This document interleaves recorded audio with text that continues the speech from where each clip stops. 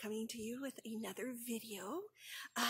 In case you're new here, my name is Wendy, and I am going to show you cross-stitch things, as well as other things I've been doing in my life, whether that's inside, outside, craft-related, non-craft related. You know, it's kind of a mix of things.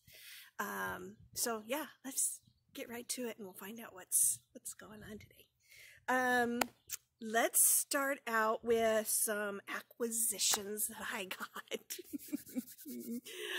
There's one in particular I'm very excited about, and you will see my happy dance as I show you.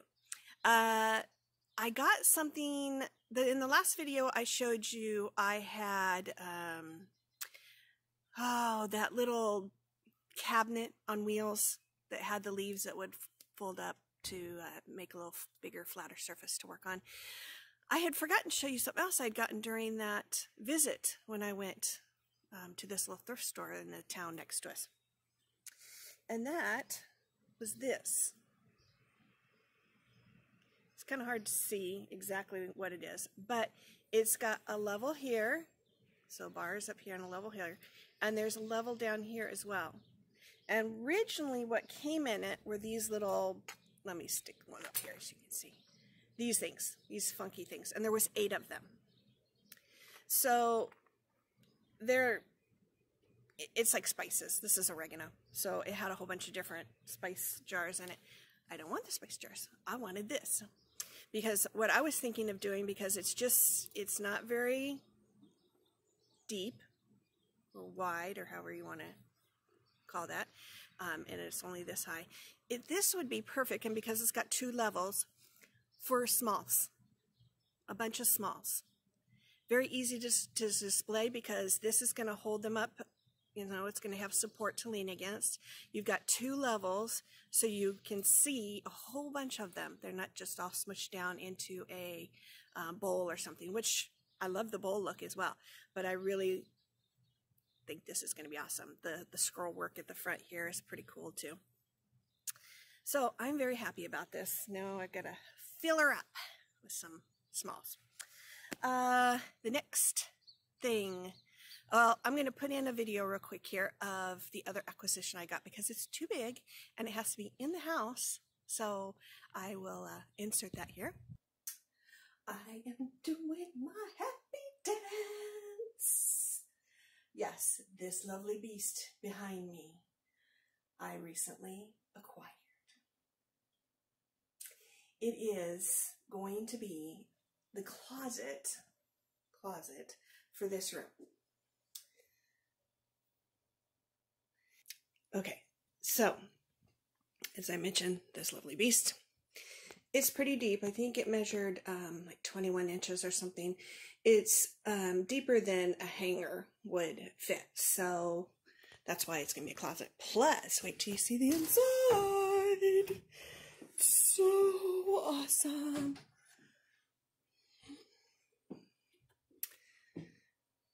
Sorry for the glare from my window. There we go. It is freaking awesome, people. So down at the bottom, if we wanted to use it for that, is for shoes. So your heel would sit on the top of that little bar. Got a shelf up there. Got a few shelves down here. You've got, this is really old. I'm guessing these are studs for like sleeves, cuffs, cufflinks. Maybe a place for ties if that's what you wanted to use that for. A lovely mirror that opens up. Another shelf here. And then these drawers all still have their original tags on them.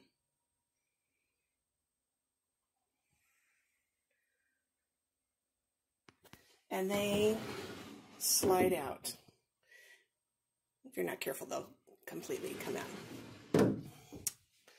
So, happy dance indeed. Now, the only thing I'm gonna have to do a couple of things to kind of make this work a little better is the door latch, you know, to keep it shut doesn't really work. I mean, you probably could do something like this up here for that part right there, but then this door doesn't really meet as well as it probably used to, so there's a gap, so it will not latch it to stay shut as well. So I'm probably going to get some kind of like magnetic thing that I can put up here and then attach it to the top of this as well. And the other thing, I'm not sure what they were thinking. I don't know how this was made, but here's the rod for the hangers. There's like no way to put a hanger in here. So I'm going to have to put some kind of rod in there that's lower. If that one will come out, I'll take it out, possibly use that one, and then just drop it down so that you can actually hang some clothes on it. But other than that, I mean, it is awesome. Very awesome. And as you can see, I am thrilled to death with that thing. It's a wardrobe. I'm using it as a closet, pretty much what it was intended for. It's in my son's room right now. And the reason that we're going to use that is because this is a very old house. It was built in 1859. And the original house just had 2 bedrooms upstairs. My mother extended the upstairs so that now there's a 3rd bedroom now, but the room he's using is one of the original rooms. They didn't have closets. They didn't build closets in there. So that room does not technically have a closet. Now I think it was her, had put in like those metal shelving that you could kind of hang clothes from. This one did not have the, I'm not sure what they call it, the smooth glide, so that the hanger could just glide back and forth on it. It actually had to put it in between all the little slots, which is a pain.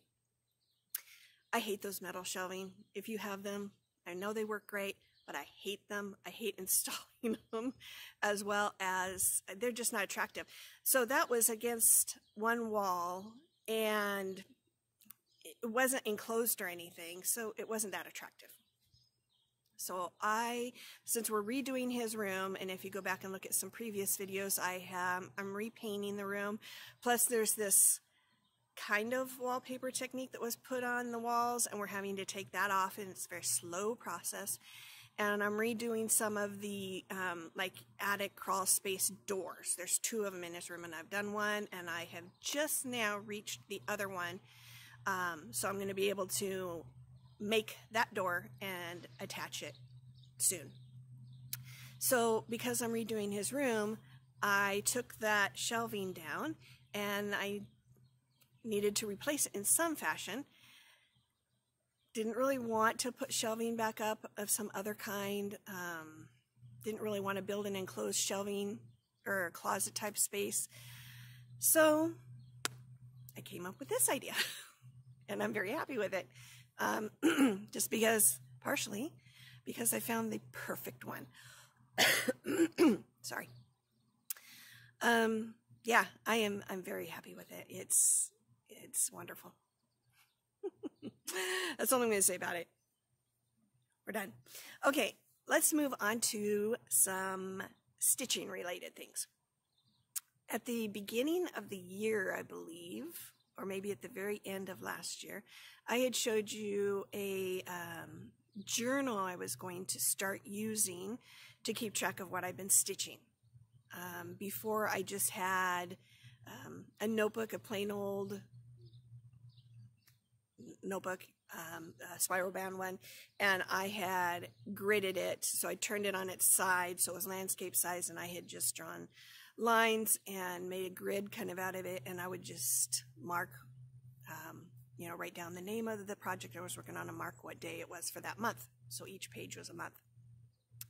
And I had seen a video of someone who had used this system, and I thought, I really like it, so I'm going to do it. So it's in like the Happy Planner type of system.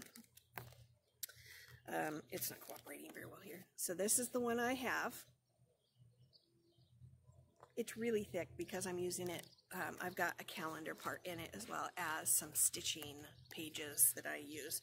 So here's one of the pages. So writing down which project it is and then filling in. And I use little tiny stickers just to, you know, make it look a little bit more interesting instead of just Xing it or checking it off. So I am using this system to keep track of what I stitch.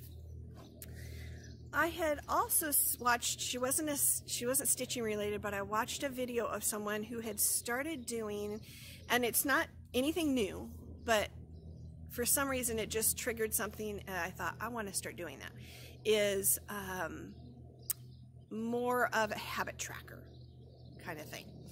So I know that you've probably seen there's like little stickers and there's 7 little dots and you can write in what it is for that particular thing, and you might want to put it in a planner or something, but I wanted to make it a little bit more creative than that. So I made my own. It's a habit planner thing. I've got these discs, and these were the original discs that came on my planner that I'm using for my stitching and calendar stuff. So I just repurposed these. I made front covers and back cover. It's just a piece of cardboard with some paper, and I put some fun, funky paper on the inside. And instead of just having a box to check off things, I made pictures, kind of. And I made each area, this is for 1 month, so this will be for the month of June. So things like this. So I got a mandala type thing, I've got jars, I've got butterflies, and each picture is for something else.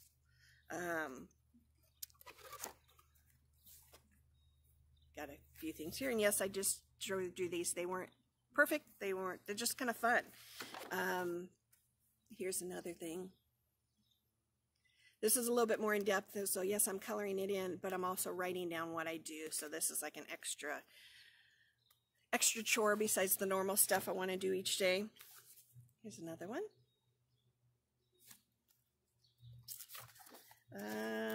Get a little bit more fun here as well.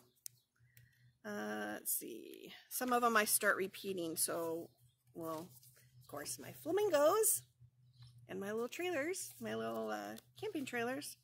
Not that I have camping, I'm a tent kind of person, but, you know. And this is a repeat type of design. And that was it. So, things like making sure I'm drinking enough water. I'll keep track of that. If I drink enough water for the day, then I get to fill it in. One of these, I'm writing down one positive thought every single day. And with today's climate, that's not a bad thing either. Did I get some exercise? Did I go outside just to get some fresh air, you know, for the day? I know you're going to think this is kind of weird, but did I play with the cats or brush them? Because the one has long hair and she really needs to be brushed all the time. Because it's really easy. As you know, you get busy in your day and you just, all of a sudden the day's gone and you didn't say boo to your cat, and it's not why we have them. So I did that. Things like making sure the cats have water, because that's another thing. We have an automatic feeder, so sometimes it's real easy to forget to check that, and then their water's getting low. So it's I mean, there's more than that, but I really like the idea of being able to check off or color in or whatever, something to keep me on track in doing these things. Yes, drawing all these pictures is a little bit more work than just a box, but you don't have to draw all these pictures. You can have a box and just check off, or you can have a list. The reason I switched, for about 2 weeks, I did keep a list that I would check off every single day. And I suppose I could have made it into a box with each thing, so I didn't have to rewrite every single thing every single day. I learned that. I figured that out pretty fast. That's why I went to something like this. But it kind of helped me refine anything I wanted to change. Do I not really want to keep track of that habit? Do I want to put something else in its place, or add it to the list? So it was nice to keep track of it in some other fashion for a couple of weeks and then move to this system in June. Alrighty, so I kind of added that. I know it's not stitching related, but I kind of added that because I talked about the other planner. So the stitching things that I have done for the last couple of weeks, it's actually been a little bit longer than 2 weeks since I've come to you with this video because the weather's been great. You know, I'm outside obviously, and it has been fantastic, and I just can't not get out and get work done. So I've kind of been doing that instead. It does take a little bit to do these videos, so you've got to get all your stuff together, do the video, upload it, all that good stuff. So it's not just making this video and then all of a sudden I'm done. It takes a little bit more effort than that. So I wanted to get out and get that yard work done, which I paid for it because my back's been screaming at me. Yesterday I kind of had to just not do stuff, take it very easy, not do stuff. And today I actually went and had a massage because I don't like chiropractors, and so that's going to be the best thing to work out those knots that have developed. And usually I wait to the point where I'm just like, oh my gosh, I can barely walk, and it's been several days and it's still hurting. So that's when I finally get in and get the massage done. So the ever-ending saga of the T-balls. If you watched last video, I had mentioned that I think I have like four or five T-balls done, big and small, and I was going to switch up the colors, and I did. So here is what I did. It is a blue, white, silverish look. You kind of see on the side there. I am very, very happy with this. Very happy. The side, you can see the silver, but it's not super noticeable just from looking at it like here. I mean, you can see it. It's a little accent piece, and you can see it. But what I didn't think about is the fact that, and it's a sparkly silver. I did not bring the thread out with me, so I can't tell you what it is. It's DMC, I believe, but it's almost like a Kreinik kind of thing. So what I didn't realize when I decided to do this, because I had regular DMC that was kind of a silver color that I was potentially going to use instead of the sparkly one, but it blends into the color of the T-ball.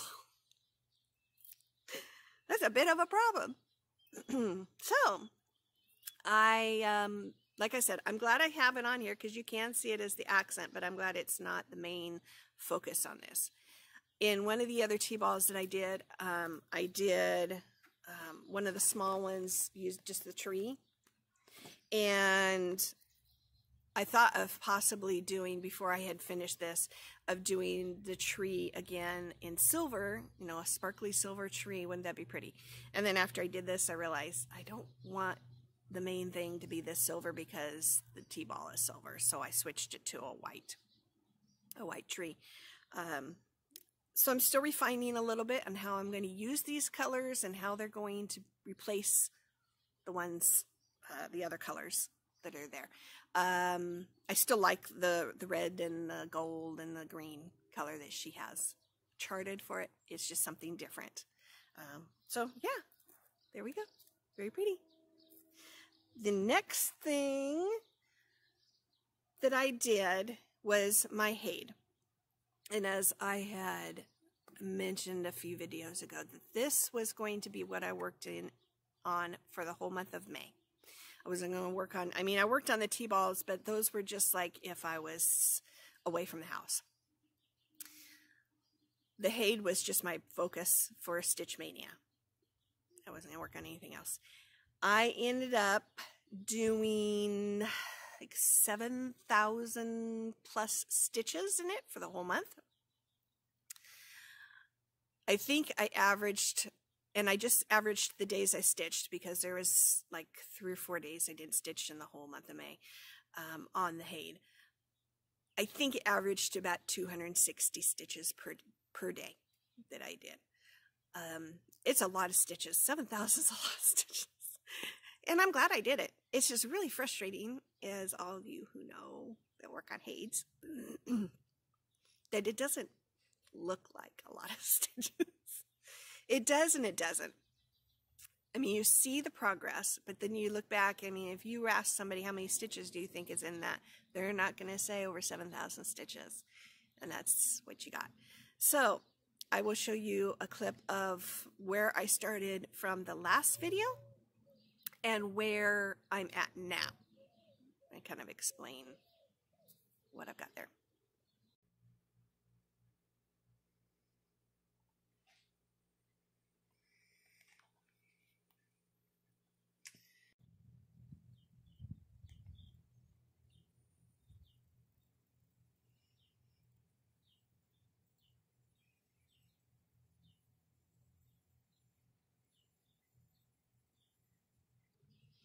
So in this instance, for this stretch of stuff that I'm doing, and it's going to be like this almost all the way across, I didn't have a lot of things that were popping up and showing up that were of great interest. You see a little bit more of the castle. You see a little bit, you see the knight, he shows up. But the rest of it is much more of a background look. So it might be leaves, it might be the books. There wasn't a whole lot that was like, oh, there's a dragon. That was in the last row that I did. So not a lot interesting, but as you can tell, it's so pixelated when you look up close that you can't always tell what you're going to end up with until you step back from it.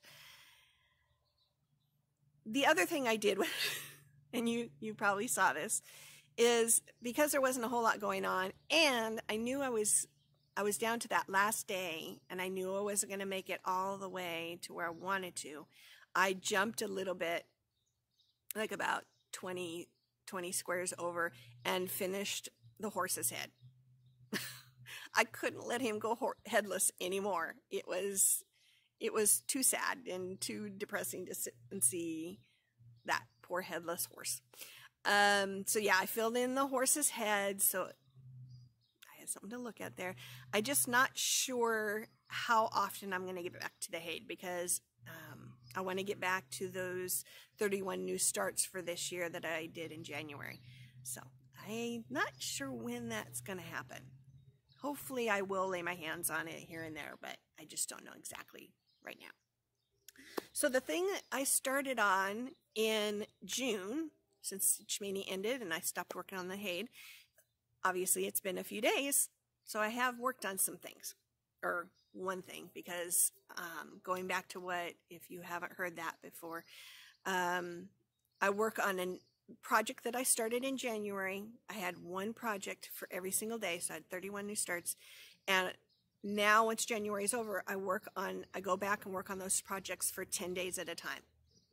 So I'm working on a project, I'm about halfway through before I will switch and go to one of those other 31 starts. So the one that I am doing now is my Flamingo bag. Now, the Flamingo's there. They stitched it on a green bag. I had a yellow bag. So I've got this yellow bag here, but I didn't want, and this, when you get this bag, it came with all three of those patterns. So I could pick any one that I wanted. I wanted the Flamingo. So I'm stitching the Flamingo on the yellow bag. So I'll show you what I've done. Here we are. It's looking very cute. Some of these colors, so this orange here, there's some purple and some green, a little bit of green. I think, and there'll be more as well. And I've started, there's going to be a bag hanging here, like she's hanging onto a bag with one of her wings. Those are the light effects from DMC. A little bit different. It's a little hard to work with because, especially anchoring it, it wants to slip out a little better, so be careful when you use that stuff. When I worked on this in January, I pretty much had this done right here, this filled in area. So since I've picked it up in those 5 days, or 4 days, I'm getting to the 5th, I finished a little bit more of the scrolly part of the wings. I did the legs with the shoes, some of those swirly accents down there. So it's getting there. I had started, there's, like I mentioned, there's a bag down here she's holding, like a shopping bag. There is, in her other wing over here, she'll be holding a cup, like a fun cup. So yeah, very fun, very fun. Can't wait to get this done because I am going to use this bag. I will probably use some interfacing, some iron-on interfacing for the inside of it, and then I will, because it doesn't have one, I will put a liner inside here so that it will protect that interfacing and the stitching even better. Plus, it just looks nicer. Alrighty, so with that, I think we have covered everything. Yeah, I think that's pretty much it. This won't be a terribly long video, about a half hour. So anyway, with that, I hope you enjoyed getting to see our lovelies out here. And as I mentioned, I am still continuing to work on this yard and other things. I've been shoveling a lot of gravel because I've been working on the driveway. And the side, it goes down that direction. The side path against the house, I have started doing the stepping stones and putting the pea gravel around it. Considering what kind of plants, because I do want to put a few plants down there, and so I'm considering which ones I'm going to use with that. I think that's the main things I've been working on out here, besides just normal maintenance, mowing the yard, weed and feed, whatever. But it's all going to get done, and it will. So with that, I'm going to say adios, and I hope you all have a wonderful day. If it's not sunny like this, I hope you've enjoyed the sun through this video, and we'll be sending you good vibes, good sunshiny vibes. So anyway, we'll see you next time. Bye. I had forgotten that I wanted to show you what I had done so far from bottom up to the point I had stopped. So I have unscrolled it so you can see all the work. Kind of go down, let you see a little bit closer.